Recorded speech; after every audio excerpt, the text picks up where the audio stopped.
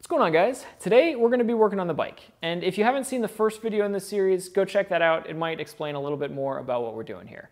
But before I get into that, I just wanted to say a huge thank you to everybody that supported the Project Alpha Kickstarter. We're totally blown away with the support, and we're super excited to start working on the knives and getting them sent out.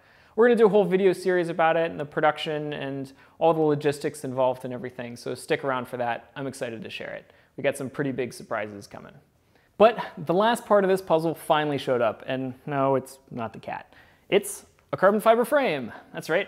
We ordered a carbon fiber frame from AliExpress. It took, I don't know, 3 or 4 months to show up here from China.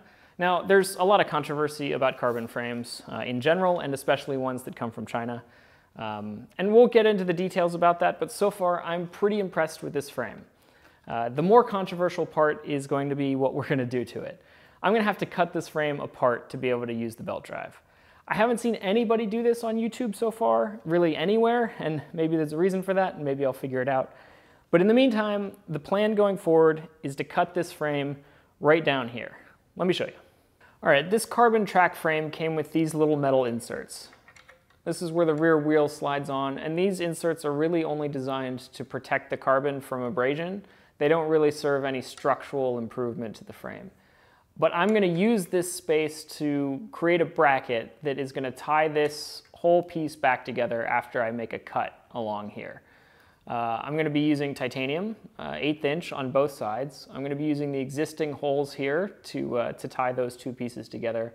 And I'm also going to close this end up so that the frame can't spread apart under the pressure. Getting the wheel on and off with this closed up is going to be a little tricky, but I'm hoping I can just kind of slide it in and turn it sideways. The hardest part about this, other than maybe having the courage to cut a brand new carbon fiber frame in half, is making this titanium piece. All right, full disclosure, I have little to no experience machining titanium. But here's what I do know.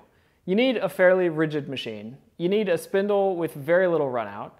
You need some pretty specialized end mills, and you definitely need flood coolant. We have none of these things. So let's just jump in and see how it goes. But before we jump into it, here's the part we're working with. It's made out of 1/8 inch grade 5 titanium, which means it's an alloy and not pure titanium. I'm not even sure if this makes it easier or harder to machine. But we have a pretty basic strategy. I'm going to do what I would normally do with a piece of aluminum, just a whole lot slower. Don't know if that's the right thing to do here or not, but we're going to find out. A little bit of a challenge is work holding, so we're going to be drilling these holes first and using them to work hold the rest of it while we do the perimeter. And in case you're wondering if this thing was going to be strong enough to hold me up, well, I have no idea.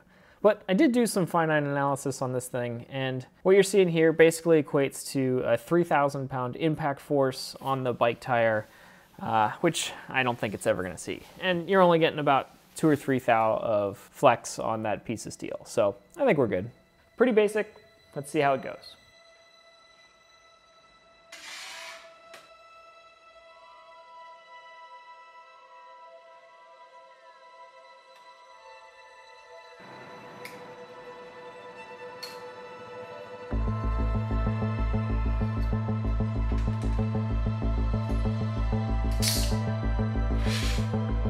Link in the description.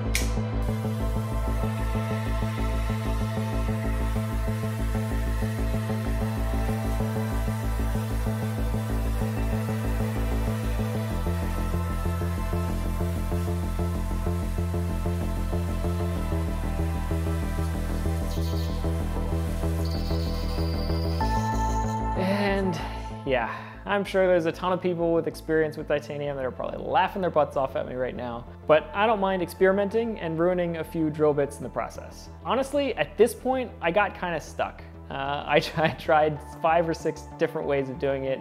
I went slower, went faster, higher feed rates, slower feed rates, different spindle speeds. Pretty much the end result is it would just fry the drill bit. I'm pretty sure this is because I'm not using flood coolant and using mist instead. But if you guys know of something else I'm doing wrong, please let me know in the comments. But for now, and in the interest of getting this video done, I'm gonna make this out of steel. I've got some A2 steel sitting around. It's unhardened and should be fairly easy to machine. So let's do that instead.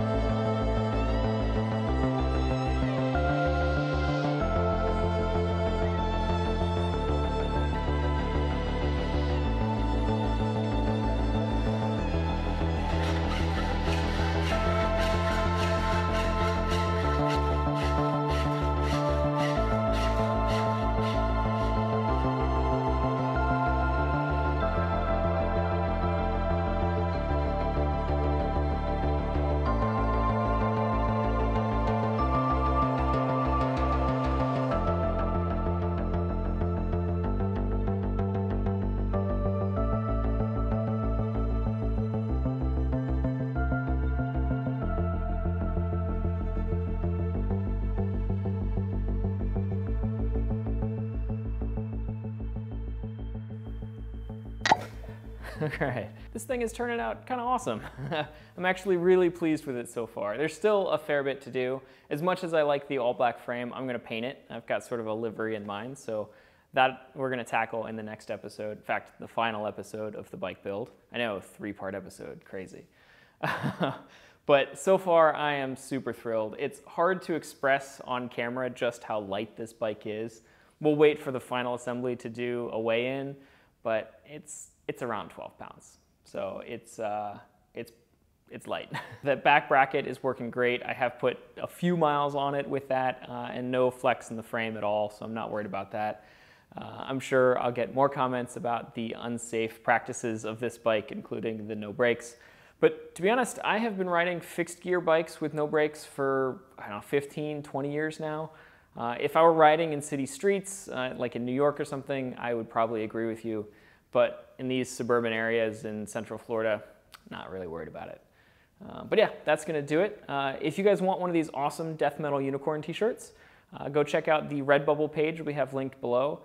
If you guys don't know anything about Redbubble, they're kind of a crazy site. I like them a lot. You literally just upload a piece of artwork and they'll print it on anything. So you can get the Death Metal Unicorn on coffee mugs or t-shirts or whatever you want. So go check out the link and maybe pick one up. And thanks again for supporting the Alpha project. If you guys don't know anything about it, check out the link below for the previous video and maybe go buy one. All right, see you guys.